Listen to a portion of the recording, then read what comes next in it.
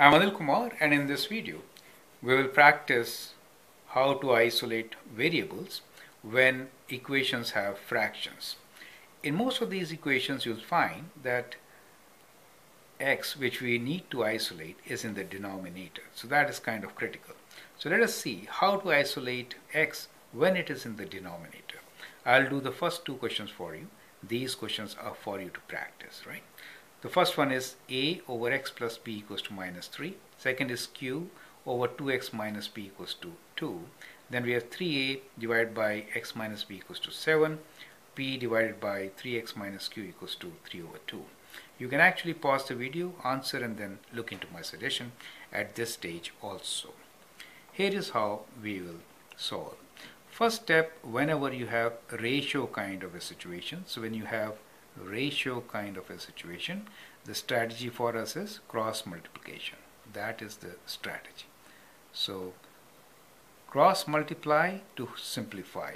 So we'll cross multiply. That really means a is equals to minus 3 times x plus b, right? So that is what we mean. So basically we are multiplying this term, which is in the denominator, by 3 like this, right? So that is what you get.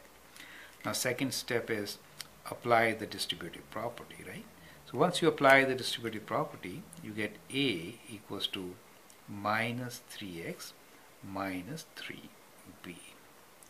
Now we need to isolate x. So what we can do is we can bring this minus 3x to the left side, so we get 3x, and we can add minus a, so a goes to the right side, so it becomes minus a minus 3b.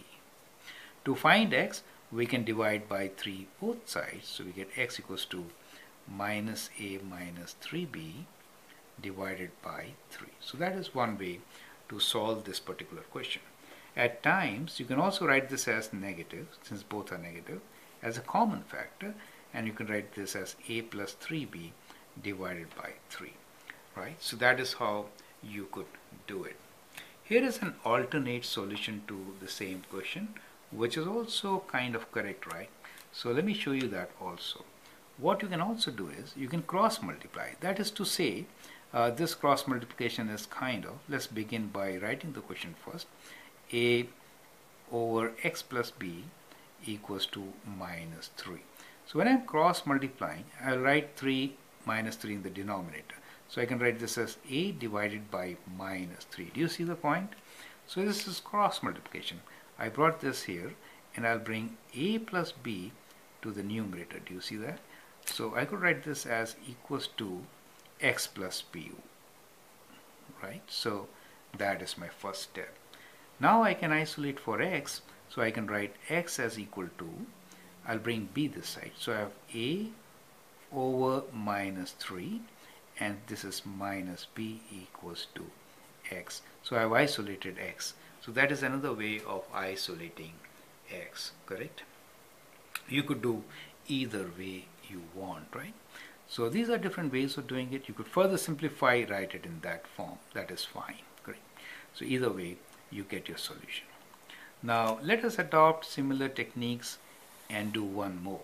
Once I do this question, these are for you to practice, right? This is slightly different.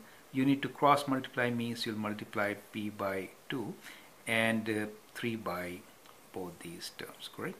Let me show you how we should be doing. This term being multiplied by 3 is similar to this term being multiplied by 2, right? So let us cross multiply. Either technique can be adopted. We'll cross multiply this time.